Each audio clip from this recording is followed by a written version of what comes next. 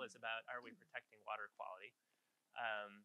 And our lead for this panel is Dr. Laura Johnson, who's standing to my right here.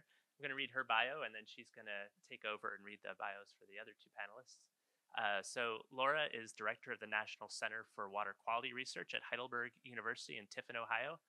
And at that center, long-term monitoring of streams and rivers is used to examine the influence of human activities on water quality and help decide actions that lead to healthier ecosystems. Laura is best known for research examining the linkages between agricultural runoff and harmful algal blooms in Lake Erie. And Laura, would you rather stand up here or use this mic? Yeah? Okay.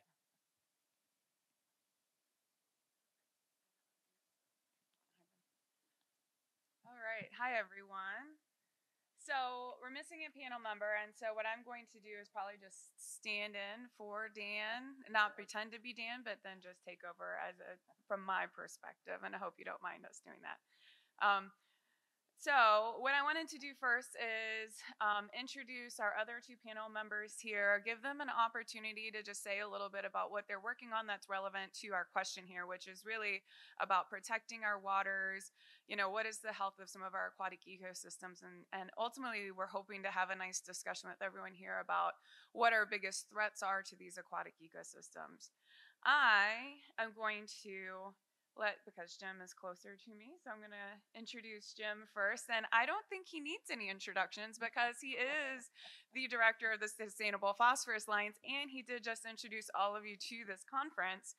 What you may not know is that he's also, hopefully you do know, but maybe you don't, he's also director of the Flathead Biological Station, which is affiliated with the University of Montana. And I've known Jim previously in my, student life because he co-wrote a book on ecological stoichiometry. So he's got this deep invested interest in nitrogen and phosphorus as key limiting nutrients to lakes. So Jim, if you want to go on and say a few words about what you are working on that is relevant to the health of our ecosystems here. All right, well, everyone I think knows that 10 years ago or so, I started this organization called Sustainable Phosphorus Alliance, which is an outgrowth of the research coordination network on phosphorus sustainability that we ran for several years. Putting a lot of time into that and bringing, from my own experience, a different perspective because I'm mostly a water person and learning much more about agriculture, food production, the food system, mining, fertilizer production, and all those dimensions has been pretty interesting, and it brought me into domains of sustainability science and other sorts of approaches and perspectives, which is a natural thing being from Arizona at that time and still at Arizona State University, where that's a big theme. So phosphorus, so I've always considered phosphorus from the perspective of the water, and but this last 10 years I've been looking into the watershed and all the activities taking place there. That's on the one hand, the more obvious connection to what we're talking about today. But as Laura mentioned, I'm director of the Flathead Lake Biological Station at the University of Montana. And Flathead Lake, if you don't know it, is the largest freshwater lake in the western United States. Very beautiful lake, very clear water, and we just published 40 years of nitrogen and phosphorus data for the lake. It's going back to early 80s or so. And showed that phosphorus loading to that lake has declined by 10% over that period. Pretty amazing, actually, and the water quality of that lake is stunning. It's a great success story. It's a story of successful implementation of wastewater treatment technologies, essentially, as the as the human population increased in the watershed, phosphorus loading has not increased, and that's because wastewater treatment, rigorous wastewater treatment was implemented at an early stage. And so I think, that's on the good news side of the ledger. We have lakes, various places going in the other direction. So I'm very interested in preserving the endangered oligotrophic lakes of the world. And therefore you have to go where the phosphorus is. And the phosphorus that's moving in the food system in the world right now is driven entirely by human activity, not entirely, but largely by human activity. And so So that's called my attention to all these complex interactions between society and the drivers of food and water at the larger scale. So that's a little bit from my side. Awesome. Thanks, Jim. And then we also have JoAnn Burkholder. Now, probably most people think of JoAnn as the person who helped determine why we had, these fish kills that were occurring on the coast of North Carolina and linking them to Pfiesteria, and then why is Pfiesteria happening, that sort of thing. But she also has co-authored or authored over 200 peer-reviewed publications emphasizing culture, eutrophication, and aquatic ecosystems. So she thinks more broadscape than just the Neuse River and Neuse River Estuary. She is the William Neal Reynolds Distinguished Professor. She's also a fellow of the American Association for the Advancement of Science, or AAAS.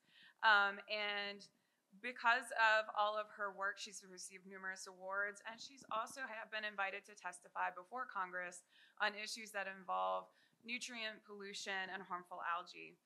So clearly thinks a lot about the health of our aquatic ecosystems. And so, JoAnn, I invite you to talk a little bit about what you've been doing lately and what you think about how we're protecting our waters. Thank you. Can you hear me with this mic, or should I? Sounds good.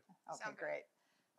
Colleagues and I just completed almost 30 years of long-term research and monitoring on a major estuary, and more than 15 years of research and monitoring on several potable source water reservoirs that serve as the drinking water supply for about 750,000 people. In that effort, we've tracked phosphorus and nitrogen, the second key nutrient that we've worked with. And we've tracked these changes over time. We've also tracked associated pollutants and ecosystem response, and the efficacy of management actions. And it's in our work, we really appreciate what Jim Elser has done with ecological stoichiometry, because our work and many other folks have substantiated that it really requires co-management of both phosphorus and nitrogen to control algal biomass, algal blooms, and also the quality of the algae at the base of the food web. The other major component that I've spent a lot of time in my life on is helping concerned citizens groups on nutrient pollution issues and impacts. And my work in the past decade or two has taken me to the northwest of the United States, and also the entire Mississippi Basin, the southeast. And unfortunately, what we've seen from our research is that many ecosystems, many surface waters in this nation anyway, are really becoming increasingly degraded from nutrient pollution. The work I've done with concerned citizens groups has included commenting on major sewage treatment plant permits for municipal sewage. I've worked quite a bit with confined animal feed operations, and I appreciate some of the questions and comments, thank you, that you've made about that issue. If you go just a little bit down east from where we are right now, you run into the most concentrated swine operations and swine per unit area in the world. And there are also major poultry operations that are not nearly as well regulated in this state. So between sewage and swine CAFOs, we've seen quite a bit of degradation of surface waters in this country. One of the other things I've worked on with concerned citizens groups is helping to describe and define numeric standards for phosphorus in surface waters. And in this nation, we don't have much by way of total nitrogen numeric or quantitative standards. And only a few states have what I consider effective phosphorus criteria, numeric phosphorus criteria. So I've tried to help concerned citizens groups push for those sorts of things, because numeric or quantitative standards are so much more protective than the narrative standards that most states have. I'm not sure you folks might be aware of narrative standards, but just to give you an example, Illinois says that phosphorus is okay if there is no unsightly algal growth and if there's no unnatural plant and algal biomass.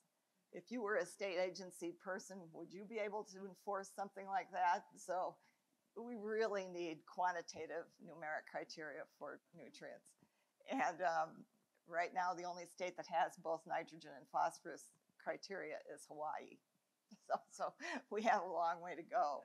Overall, my research and my work at the Science Policy Interface is really supporting the major need for many surface waters in this country, at least, for better nitrogen and phosphorus controls and much better protection from this kind of pollution. Right now, this kind of pollution in our country is increasing. Jim mentioned in his first talk that there was good news through the turn of this century that because of sewage controls, because of removal of phosphorus from detergent bans, the conditions of surface waters from nutrient pollution in this country seem to be improving, at least through 2000. But EPA in 2003, for the first time, said that for the first time in 30 years, our waters were degrading from raw sewage.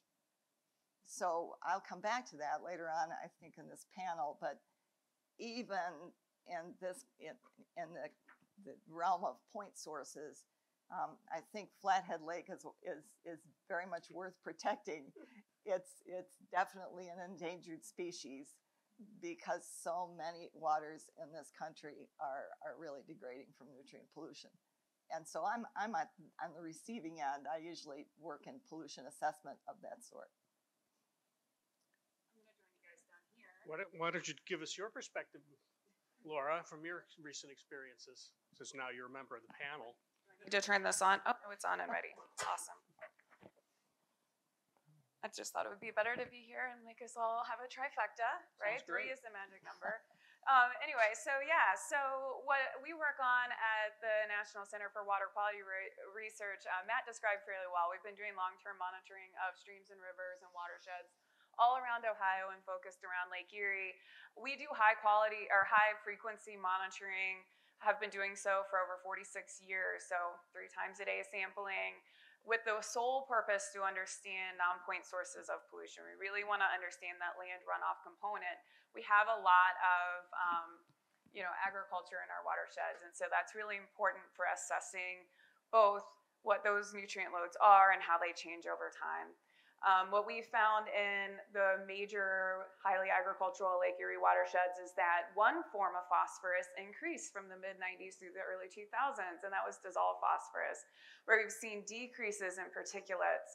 And a lot of times when we think about these nutrient criteria that have been set, they're usually focused on total phosphorus or total nitrogen, and it's just lucky that we happen to be measuring dissolved phosphorus as well, because we could. And we're breaking a lot of EPA rules on handling. We just do what we want, right? A little bit rogue over there. And from that, we were able to better understand the causes of eutrophication in Lake Erie. And that increase in dissolved phosphorus doesn't make sense with some of the data that we see from agricultural lands. Less phosphorus being applied, more fields are in a negative crop balance. Why are we seeing these big losses, and why are they causing such big blooms? And it seems to be really largely associated with fertilizer placement. So we get into all of these very minute details of agricultural management. Sorry, I'm winging this a bit because I wasn't prepared to have to answer the questions, but nonetheless, here we go. So when I think about what we're doing and what we do that's related to this, we think about all the sources of runoff. And Lake Erie, the point sources have decreased and are much lower, but we also work in a lot of tributaries that are in the southern part of Ohio that ultimately lead to the Ohio River and the Mississippi River Basin, where it's a totally different picture. So I feel like we see some of the same things that JoAnn has been talking about.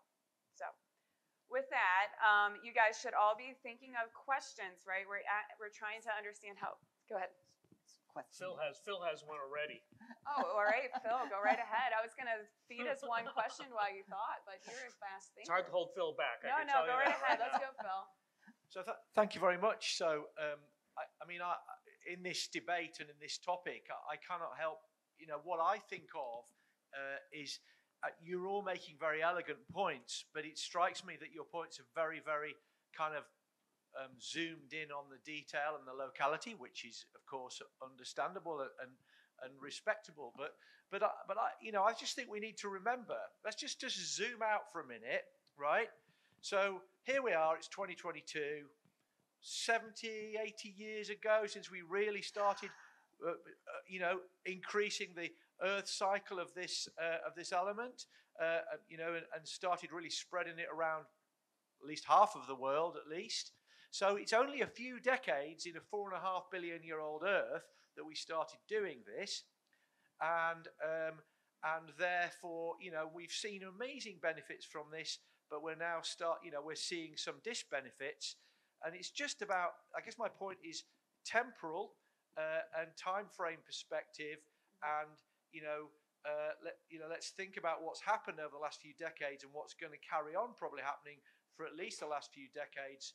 And I got to put to the room that we're at a really critical turning point now in 2022 about whether we reverse or we just go too far down the road. We might already be too far down the road. So it's a question of perspective and time frame, really, about the water quality impacts. Can we really expect to change if we're doing what we've been doing? I hope that just helps the discussion move along. Lovely. All right, so I heard the question is, can we really expect a change if we keep doing what we're doing, which kind of gets into, how do we are we sustaining our waters appropriately, and how do we do that better? And I will feed it over to my other panel members to start.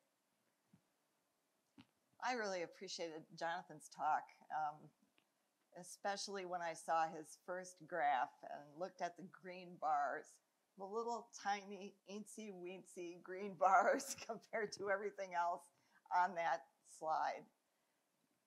And I thought about the comment in a different way, but I think fairly similar in some respects. Because the real question boils down to water pollution is largely out of sight, out of mind for most people. They don't understand it.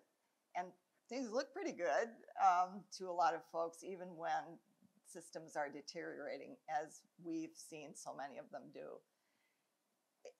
It really kind of is mind-boggling to me, so I didn't ask him about this, but I think that the real need is to try to change the educational mindset of the legislatures that we have, our governments, as well as the grassroots people, because not only do common folk not understand, our governments don't understand very well in these issues. And if we can't change the mindset, I'm almost kind of depressed to as much as I'm happy about the climate change emphasis of Congress, because I don't want Congress to turn around and say, there, you've got enough now. And that's what I think a danger is of doing. So if we can't really increase politically astute environmental education in this country, I think we're not going to be able to turn this around. So I hope we can. Phil, I don't. As usual, I don't quite know how to respond to your provocative ideas, which is why this is Phil, wrote our phosphorus book together, so we had a lot of conversations like this. I think what you're referring to is just, if we look historically, geologically speaking, there's going to be this square wave in the phosphorus history of Earth, right, where everything was sort of going along a natural weathering for a while, and then in the matter of a blink of an eye, we mobilized massive amounts of phosphorus that had been stored over millions of years. And I think your point is, could we expect anything else than what we're seeing, given that we've done that? You're probably right. I mean, it's hard to imagine how you could mobilize such a critically important nutrient without seeing massive inputs. The question then becomes, is there anything we can do about it? And I would say, yeah, I think so. I think we know how to proceed, at least in many ways, to keep phosphorus where it belongs inside the food system. But we need to go faster. Just as fast as we mobilized it, we need to figure out a better way to retain and recycle it within the food system. And then the only thing I wanted to add, that was kind of where my brain was going too, Jim. I was thinking more on the time lags issue. It's like, if you look back in different examples in history, I think that we could find times where maybe little blinks of time where we could actually sustainably have food and clean water, and then it kind of ebbs and flows. And I think that we could argue as to why those ebbs and flows are actually happening, but right now I'm sort of stuck in this world of how long is it going to take? We're doing all of this stuff, we're investing so much money, and we're doing what we think is the right thing. How long is it going to take? And so one of, I think, our biggest challenges in thinking of future sustainability and what's going to happen is the time lag that it takes between making an action on the ground and how long it takes to see it in the water. And how many people do we need to have take that action on the ground before we start to see it? And so in some actions, I can say, I don't know the answer to what you're asking, Phil, because we're doing so much right now that we haven't seen have an effect in the water yet. And it's hard to know the relative magnitude of how effective those practices are going to be, especially when we're talking about, and I feel like I know that I am very place-based and we have very unique perspectives and unique issues. So I'm thinking on a larger scale, each place has probably got its own unique issues, and each one's going to have its own relative time lags, and understanding how effective those practices are going to be our challenge. Phil has a follow-up. Phil, would you like to join us up here? Well, probably I can help from here. I don't want to take over, but I just got another thing back at you whilst, to help things move along. So I was thinking, I'll just give you a story which is relevant to this discussion, which you provoked me on there. I was flying in last night, and I was in a big long line at JFK Airport to connect down here. And I was in this long line, and I got talking to this guy behind me, and he saw that I had this phosphorus bag with me, and he started asking me about what I do, and I tried to explain to him. And it turns out this guy was he's from Florida, and he worked in the oil industry. And he just got right on at me about climate change, and I was just, whoa! He was like was pinning me down. He obviously just was really angry about environment issues, and he saw phosphorus as a kind of the same thing, and he was just on at me and pinning me down. He was a smart guy. We had a kind of respectable debate, but it was just really quite shocking, really, the level of. Well, I suppose it sounds patronising, but ignorance, really, from a smart guy. But he was feeling threatened, really. But I think my point is, that's just a story. But my point is, if we are going to make a difference here, we are so down the line. We are so second fiddle to carbon and climate change and those things. We are so buried in the story. We've just got to do so much better at getting our story out there. It's so difficult. I'm not knocking any of the efforts that people are doing, but I'm just saying we've got to move it forward, and it's really difficult when even the prominent things like carbon are still not creating enough traction with a lot of people. So just write a book, Phil. Yeah, well, I think that the point that I would make with that comment, Phil, because I see that a lot too, and we've been working on a project where we're trying to develop market-based approach to phosphorus, like BMPs to reduce phosphorus, right? This is a project we have going on, and some of our biggest co-partners right now have been people that are developing these carbon markets, which would be, probably supported through Farm Bill, ultimately, because it's talking about putting in cover crops. And so, of course, I gave the presentation that I give often about how cover crops might not actually help phosphorus very much, and then threw them all off a little bit. But I think the point being that there could be a way to, if we were smart about our messaging, that there could be a way to put those programs together. And if you already have a carbon market, how can we also have a nitrogen and phosphorus market associated with it to help get the people, the farmers and producers that don't want to be implementing practices, especially through government programs any longer, how do we get them involved in doing, more holistic farm management that could help more than just one thing? And I think that's the challenge that we're seeing overall in one way. So I do have a long list of questions here. Did you have a question real quick? Yeah. Since you, Jim, had this success story from your region, what is the difference between these failures and your success story? Can you explain a little bit? Great question. So what is behind the story of Flathead Lake's success? Well, first of all, you should get 80% of your watershed designated as a federal wilderness area or national park. So that's what happened to Western Montana in the early part of the 20th century. And it's a beautiful area and it's very unpopulated. So, I wish I could say it was easy and that's going to happen everywhere. It cannot happen everywhere, right? That's what happened there as step one. But then, I do think the lake would be much worse condition, and it was given a TMDL as a numerical standard in the early 80s and late 70s when algal blooms were starting to pop up. Luckily, the previous folks who ran the biological station implemented the first tertiary advanced wastewater treatment plant in the basin at the field station to demonstrate nutrient removal to low levels. And that was adopted in the 3 or 4 towns in the watershed. And so while the watershed has increased its population by more than 2-fold in that period, nutrient loading to the lake has gone down. And we have good data coming out of those wastewater plants that show that phosphorus removal has been very effective. Nitrogen removal, not, because they don't do it. But phosphorus removal, very, very effective. And so why was it? And also a phosphate detergent ban was implemented at the watershed scale at that time.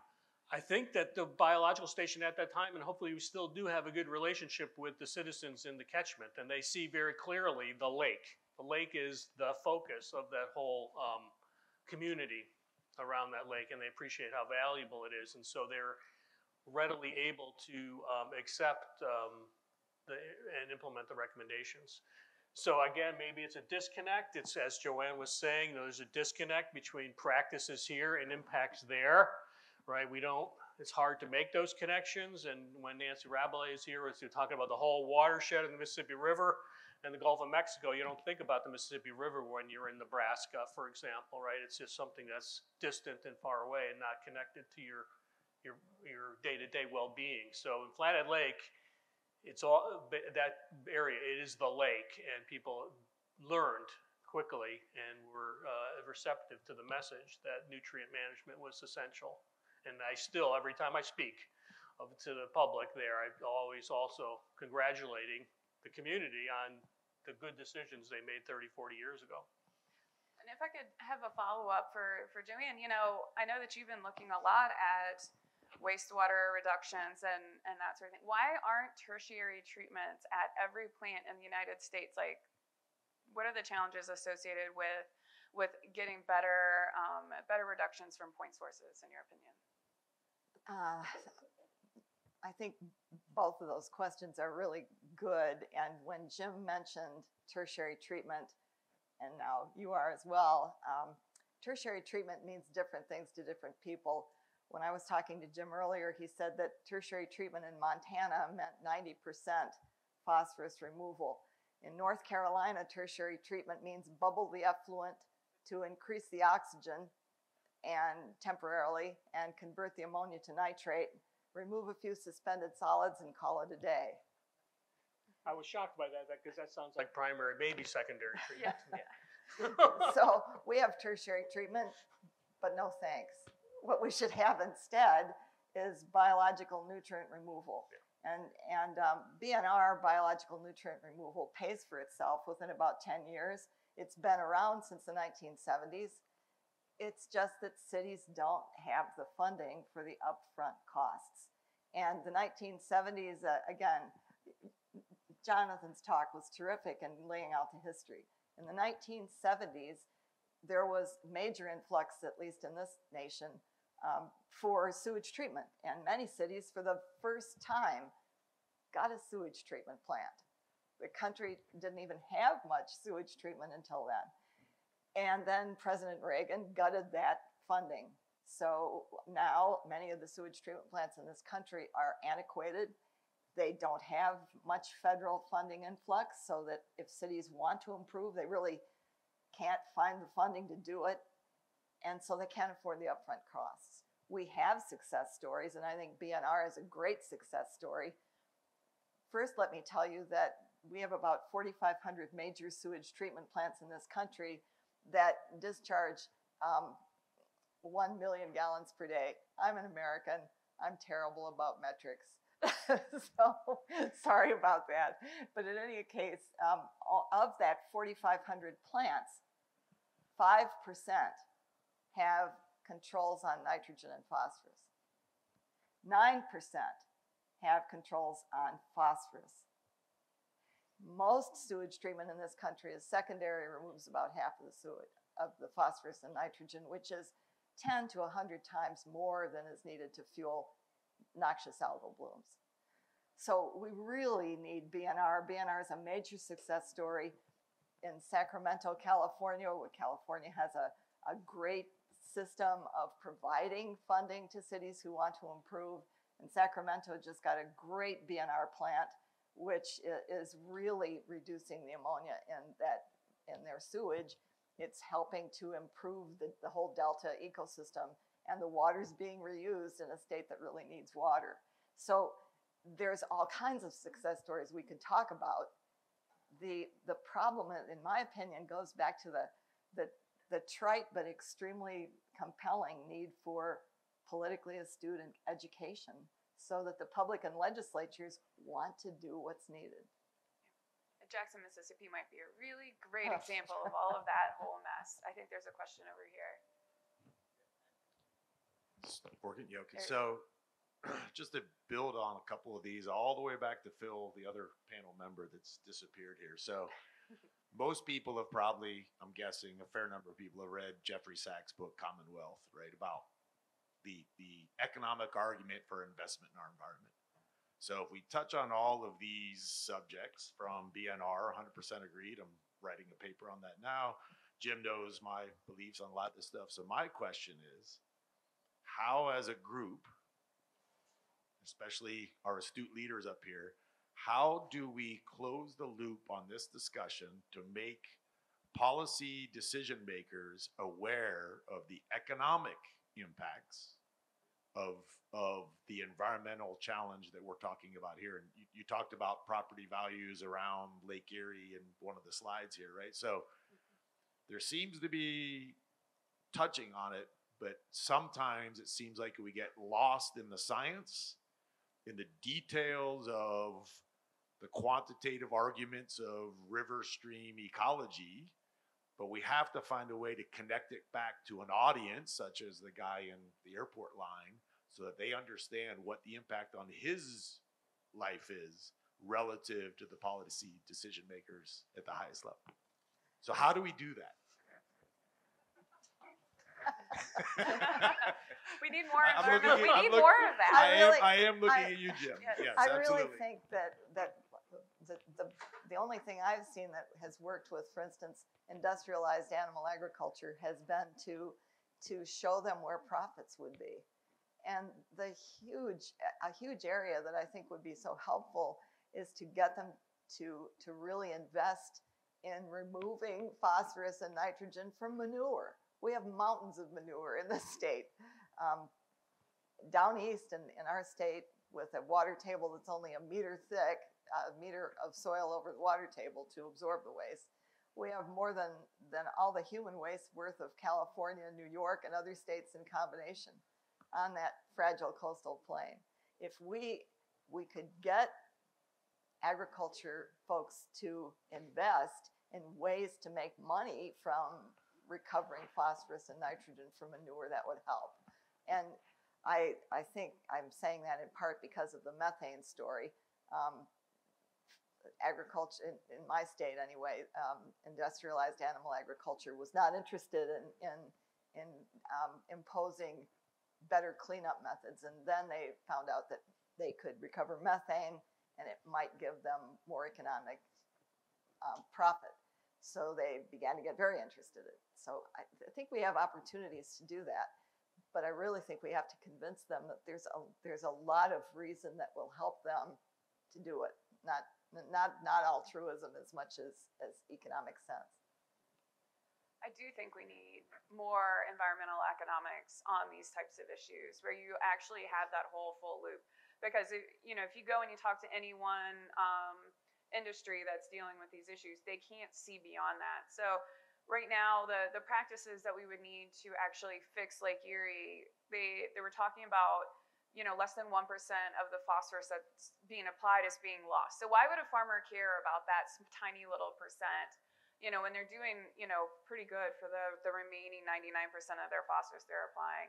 So you have to say, okay, of this tiny amount, it goes downstream and causes these property value issues, and it costs Toledo $10,000 a day to filter out toxins from their drinking water, to get it, at a low enough level for human consumption, or, the other tourism impacts that come from that. I don't know whose fault this is, but he's got it. So I talk loud, I'm sorry. But nonetheless, so I don't think I've seen very often people put all of those perspectives together into one place. And I do think that is a huge need, and that would certainly help.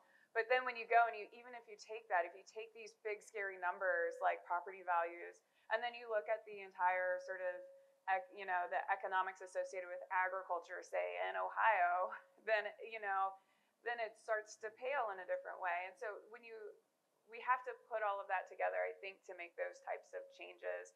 And that's where it gets challenging. On the point source side, I think it's the same sort of thing. You do some sort of an increase. Now, what's the first thing that anyone does? They say, well, this is going to increase this person's water bill by this much, because who pays for that technological improvement? Why do we not get that? It's because then now the water, the cleanup from sewage is just too expensive for the general citizen. And so how do we make that into a better perspective? I've heard arguments that some of the things in the Farm Bill, like crop insurance programs, make it especially difficult to put in better conservation practices, because they don't have to do it if they have insurance that they're not going to lose yield. There's like little things, I think, that we really need folks to delve into in more detail. I'm not that person, unfortunately, but I would love to talk to someone who is that person to make sure they get all the science part right, so we can answer those big questions. I would just say, Matt, I guess who's the Jane Goodall of nutrient management? I don't know. I mean, someone needs to make a movie out of Phil and I's book or something. I don't know what it's going to take, right, to bring things a little higher in prominence. We're sitting here talking about excrement and manure, right? It's a hard topic, right, to get a lot of, popular buy-in on, right? It's a challenging thing. On the other hand, maybe we can think about places where humanity's been successful in solving problems. The best example, I think, is ozone hole and CFC mitigation. That worked. That was a success story. So then we can look back at what are the lessons there. Well, the lessons are not that helpful, right? Because very narrow industry sector, very specific problem, right? And so it was very easy to sort of hone in with a substitutable technology, right? So that one is encouraging. That shows that humanity can solve large problems. But this case of the whole food water system, the whole way that we sustain ourselves has to be shifting. And it can't shift in ways, I think, that are just sort of, let's continue what we're doing but better, right? That's sort of fixing things on the edges. It seems like we need more systemic level things that will happen, transformative, disruptive, to use a term of the day. And maybe those disruptive innovations come about because of some large-scale innovation, like huge influx of funds associated with farming to get to scale. But that's what it's going to take. But there's a lot of moving parts. If you look at the Sustainable Phosphorus Alliance flyer, sort of forecasting out to the future, right? If you want to get to a more sustainable phosphorus system, you need some of this, you need some of that, you need some of this and a little more of that, right? It's not quite as easy an intervention. But yeah, more charisma among leadership would be great to get the message out. How we doing? We're doing pretty good. So we've talked a lot about various sort of tidbits here and there. I'm wondering if we want to briefly touch on, what are the biggest current threats? What do you think is if you could pick one biggest current threat to the health of our aquatic ecosystems, or future threat, you go, either one you want. Sometimes they're the same. What would you pick? What do you think is the biggest current threat to the health of our aquatic ecosystems and their sustainability? I may have shown it. Maybe this goes back to Phil as well. And, we put a huge amount of phosphorus out into the system, right? And that used to be buried, has been buried for millions of years. And we brought it into circulation into soil, into sediments, into water.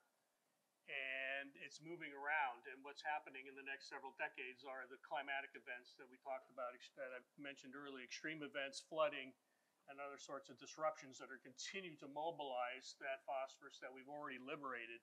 And this is going to make it very hard, even if we change practices now, to see results in the time scale that we would like to see them, that people like to see and that politicians like to see them.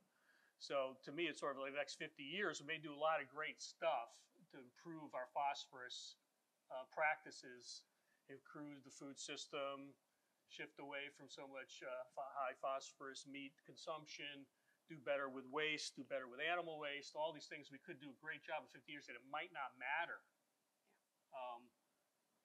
And that's going to be hard to explain. It might not matter for another century before we see a lot of the benefits of that come forward because of the amount that we've already produced and brought into circulation. That's a real pessimistic. Yeah. Sorry. Do we? I'm going to add one tidbit to your pessimism, and then I'll let JoAnn do the same, and then JoAnn do the same, and then we'll. Yeah. Right? So the other thing that we've been seeing, one of the things that we've been concerned about, and the downstream receiving water bodies, whether it's a lake or a river or an estuary, is that with climate change comes changes to that system that make them more susceptible to the effects of these added nutrients. And I want to say, I'm wondering this year, and Lake Erie's been really strange. We weren't expecting a very large bloom. It is still going. We are in November, and we still have elevated chlorophyll A, and that is unheard of in Lake Erie. But it's been very warm, right? This whole summer. Not always, but very often we've had higher than normal air temperatures, which affect water temperature. Not like North Carolina heat. I'm from Virginia. I understand how that can be much warmer than what we see in Ohio. But I think that's a challenge too. So on top of this other pessimistic view of like potentially increased runoff, is we might have a different downstream receiving water body that's receiving that. JoAnn, did you have a thought about what you think is the largest threat? Well, several things came to mind in that question, and one was, look, folks, this is supposed to be easy. The way you really go after reducing nutrient pollution is to reduce nutrient pollution. It's a no-brainer. What about all the toxic materials that we're spewing into our aquatic ecosystems? 86,000 chemicals that are in our drinking water that industries don't even have to report. We have to figure out what they are. And so when I teach a course in environmental issues and aquatic ecology, I just keep weaving in and out mentioning toxic materials, which are synergistic at times with nutrient pollution. The way to reduce nutrient pollution and its impacts in aquatic ecosystems is to stop adding more nutrients and then give the system some time to recover. Sometimes systems can't recover because we've also added exotic invasive species, but often they can at least improve. If we can't figure out how to do better at controlling nutrient pollution, we can't address some of the extremely challenging issues like all the toxic substance contamination going into our waters. And so to me, it just takes it back again simplistically to trying to get the people of the world, the people of each of our countries, and our politicians to understand the pressing need from climate change, which is a synergistic effect with nutrients and stimulating harmful algae, as Laura mentioned, to all kinds of other pollutants that can be synergistic. There's some great research in South Carolina right now that has shown that microcystin toxins are acting synergistically with nanoparticulate plastics and causing all sorts of health impacts, not just to fish. We really need to be able to do much better at squeezing the pipes on this issue and getting folks in agriculture to understand as well. Again, I think it goes back in part to economics. In our state, we got cropland farmers convinced to reduce their nitrogen loading, their nitrogen application of fertilizer, because they were afraid for generations that they had to add the same high amount. And they became convinced through lots of good education that no, you can have the same crop for 40% less nitrogen. It's possible to do. We really need to put education and action better here, I think. So I think we're getting close to the end of our time. We have a little bit of time left. I want to give us all, unless there's one last question, I want to give us all an opportunity, because we did just go down the sad side of things. Is there anything optimistic or that you see in your work right now in terms of the positive things that seem to be working, or maybe a little glint of hope in the future? Sure. Well, I mean, I think one thing that makes me optimistic is that there's two really big things that determine how much nutrients and fertilizers and other sources of nutrients are determined, and what happens to them. And those, two of those things are very much in control of human action and decision making, and therefore can change in the short term. And those are, in the shorter term at least, one of those food waste. So 30–40% of food is wasted globally. So I think we know we know sort of where it's happening. It's not crazy innovation or new physics or stuff that needs to be invented to solve food waste problems. It's supply chain issues. It's human decision making. It's food labeling. It's things like that. So if we're able to address food waste, we can take a big chunk out of how much food we need to produce, and therefore how much nutrients we have to put down. So that one, I think, is something that I think could have impact quite pretty reasonably. Another one is diet, and how much meat that we consume and which forms of meat that we consume will have a real impact on nutrient management, because we have to, so much of our fertilizer is used to grow crops for feeding cows, pigs, and other animals.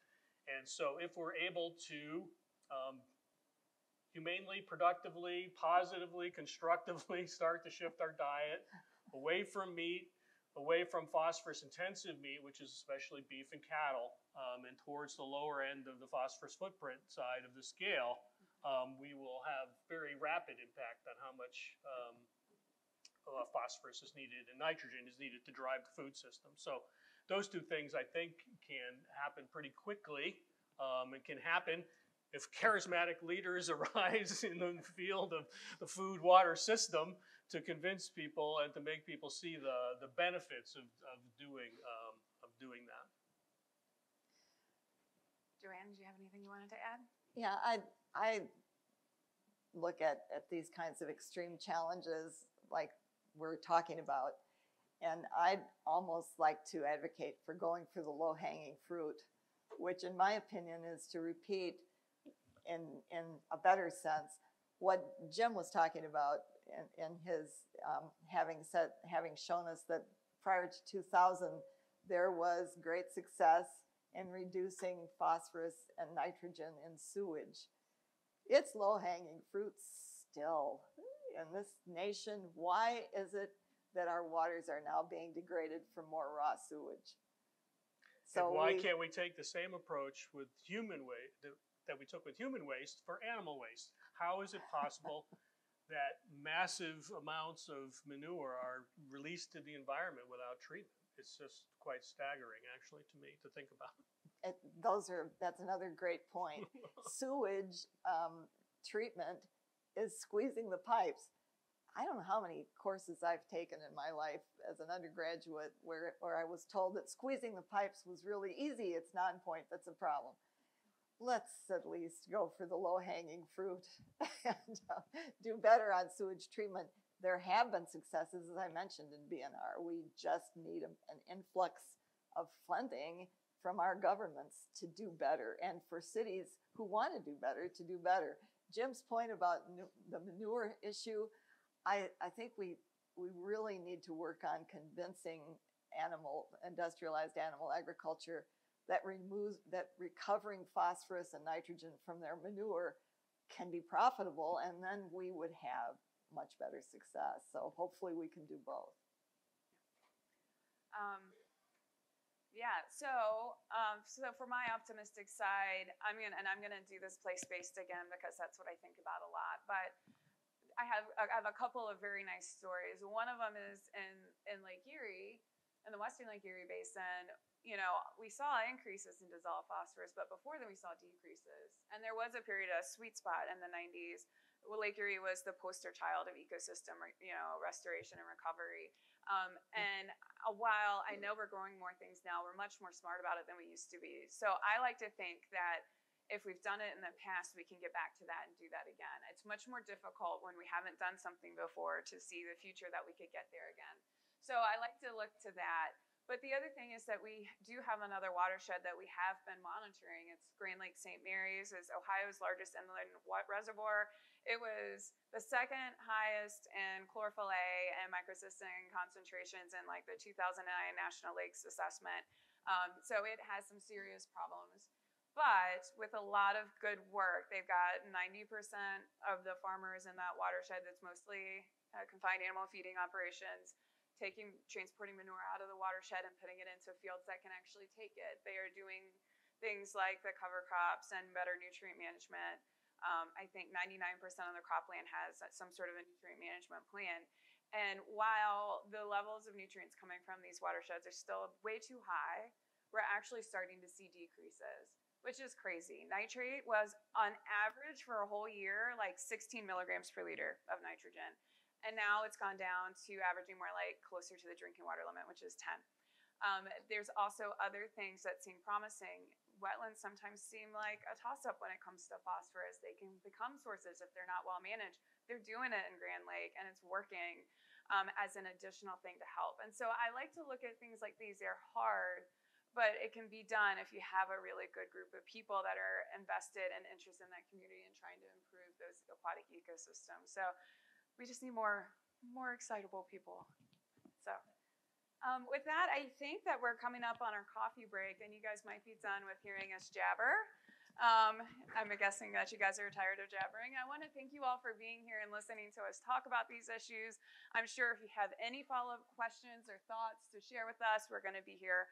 At least Jem and I will be here all week. Yep. We're here all week for you. So please come and chat with any of us. Thank you all.